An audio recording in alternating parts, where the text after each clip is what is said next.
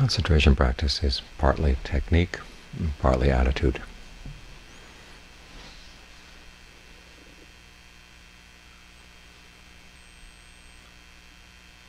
The technique is pretty simple. Be aware of your breath as it comes in, be aware of your breath as it goes out. Know clearly when it's coming in, clearly when it's coming out. You can focus on any part of the body where there's sensations that tell you now the breath is coming in, now the breath is going out. In other words, you don't have to focus on the feeling of the air coming in and out of the nostrils. You could also focus on the movement of the body that brings the air in and lets it go out.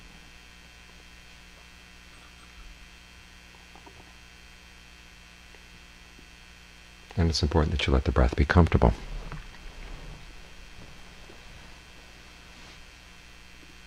Try not to force it. You're not trying to put yourself into a trance. Sometimes to make the breath clear, you have to make it long and deep. But if you find that deep and long breathing doesn't feel good over time, you can change it. If it does feel good, stick with it.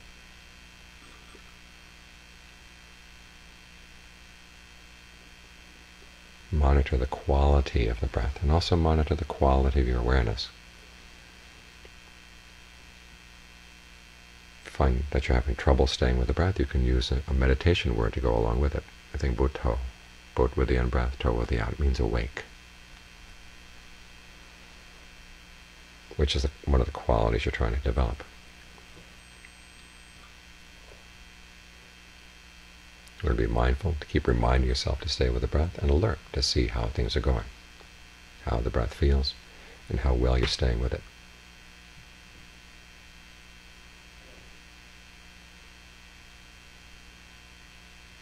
When there is a sense of ease or comfort in the breath, think of it spreading out from the spot where you're focused. You don't have to leave the spot. Just think of the boundary around that spot opening up and letting all the ease, relaxation that you can feel with the breath spread out to whatever part of the body it's going to go. In other words, try not to hem the breath in.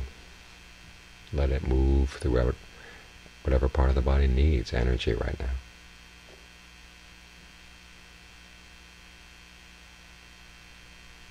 Your responsibility is just to keep on generating that sense of ease. This is where the right attitude comes in. If you try to force things too much, the ease just doesn't develop. At the same time, if you're too lackadaisical, the ease won't develop either. If there is a little bit of ease, you just might ride off with it and leave the breath and end up who knows where. So you want to bring the proper attitude. Part of that is that attitude of goodwill that we chanted just now. The desire for happiness, for a true happiness that doesn't have to depend on things outside.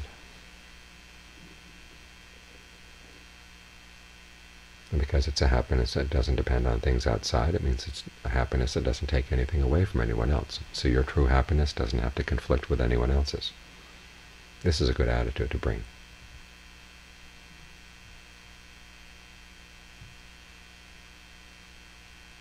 The Buddha mentions that sometimes meditation can get dry, in which case it's good to stop and think about themes that give a sense of refreshment or inspiration to the mind. You might want to think of all the people who've been good to you through your life. An attitude of gratitude can often give rise to a sense of ease and well-being. And then you notice that the breath changes when you're thinking about thoughts that are good like this.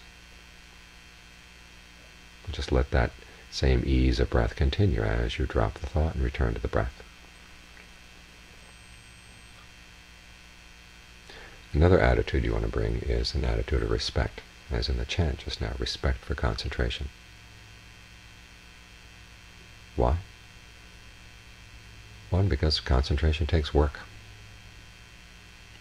We're not here simply blissing out.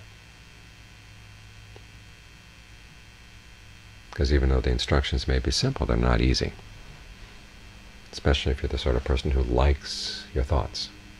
It's going to be hard to resist their pull wherever they want to take you.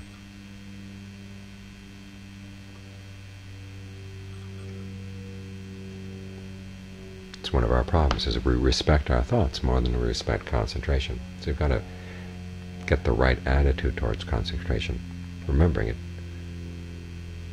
You have to keep coming back to the breath, even in the beginning when it doesn't seem all that promising. But remember, the best way to judge your thoughts as to whether they're worth thinking or not is to come from a still mind. So no matter how fascinating or outstanding your insights may seem at the moment, just let them go. Remind yourself, when you get the mind to settle down, then you can look at those insights again.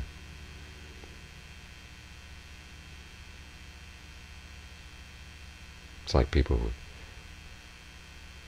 get stoned and have wonderful insights while they're stoned, and they write them down. And then when they sober up again and they look at the insights, they realize there was nothing much there, they throw them away. At the moment, their powers of judgment were impaired. And even the craziest things can seem profound. So remember, as long as the mind isn't quiet, you're not in the best position to judge your thoughts. So put them aside for the time being. Keep coming back to the breath.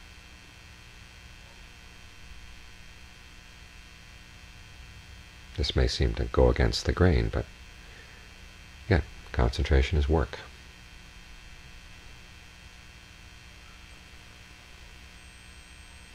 And as with any job, you start out not at the top of the corporation, but basically doing the grunt work. You don't seem to be paid very well, it doesn't seem worth it. But if you stick with it long enough, you work your way up the corporate ladder. The work gets easier, more interesting, and the results multiply to the point where all you have to do is sign a few checks, sign a few letters every day, and you get a huge salary, much more than you got when you're working down on the factory floor.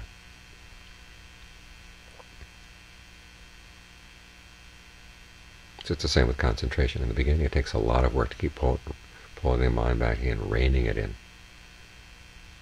so it doesn't keep running off after its thoughts.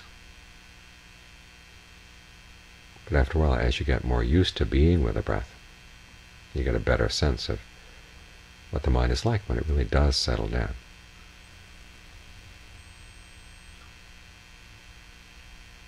You find that the rewards begin to come. A sense of ease, a sense of fullness, refreshment. At the very least, the mind isn't scattered around all the time, being pulled this way and that by all its different thoughts. That, in and of itself, if you give it time to stay that way,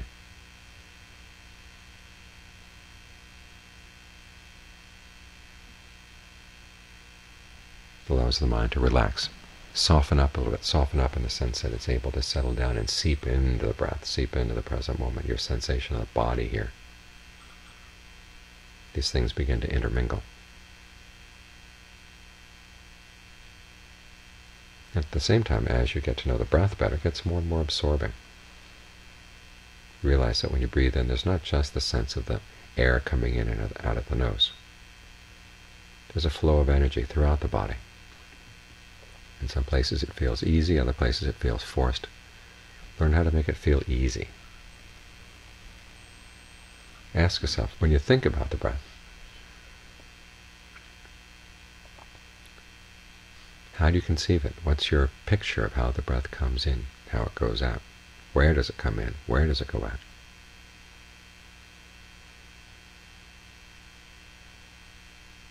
Because the breath energy can come in and out of the body at any place.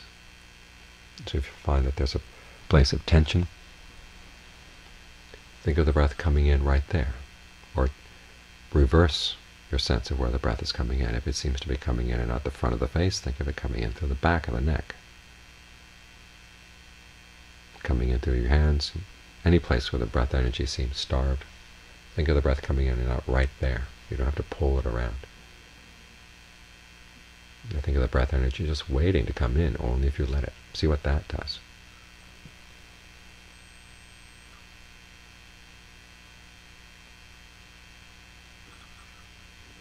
In other words, getting absorbed in the breath doesn't mean simply that you tie it down, or you tie the mind down to the breath. You also want to gain some understanding as to how you're relating to the breath. This is why the Buddha said that concentration requires discernment. You need some insight into the workings of the mind before the mind will really settle down. At the same time, insight requires concentration. The more still the mind becomes, the better you're able to judge how your tactics are working. This is the test for everything as you meditate. How is it working? What kind of results are you getting?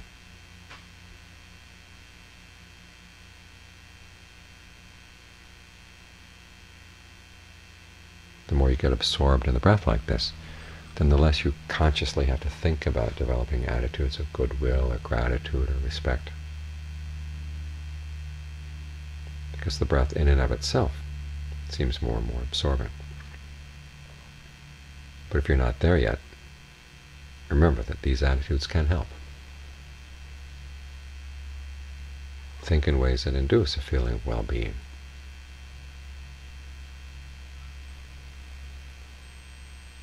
And then allow the breath to pick up that feeling of well-being and maintain it.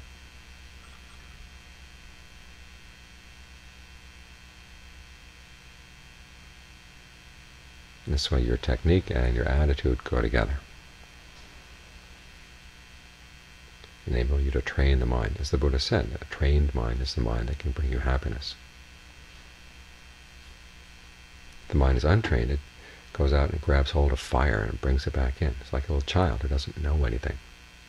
It sees something bright and red, and it's interested and goes and tries to catch it, and it's fire.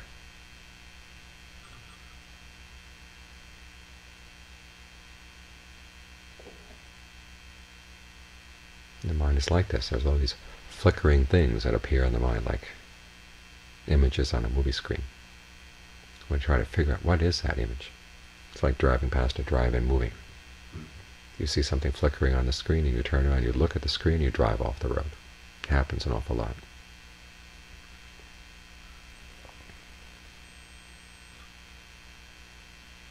So you have to train the mind so that realizes not every flickering is a good place to go. And even the thoughts that seem more substantial, really dealing with issues that you've got to face in life. It's not the case that you have to take them on all the time. Have a sense of time and place in your thinking. Because some things, if you think about them hour after hour after hour, it just wears the mind out and nothing gets resolved.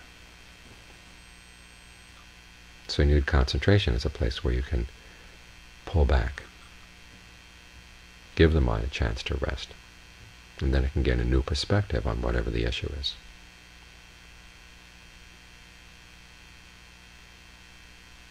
So have some respect for this quality of stillness, the potential for stillness in the mind. And be willing to put in whatever effort is needed to develop that stillness. It may sound paradoxical, effort and stillness.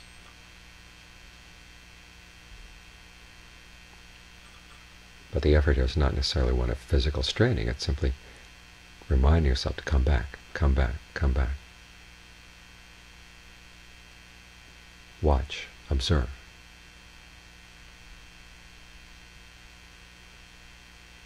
Take the time.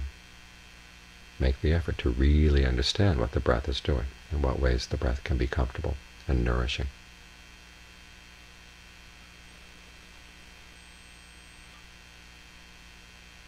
When you have this attitude, then the technique will give results.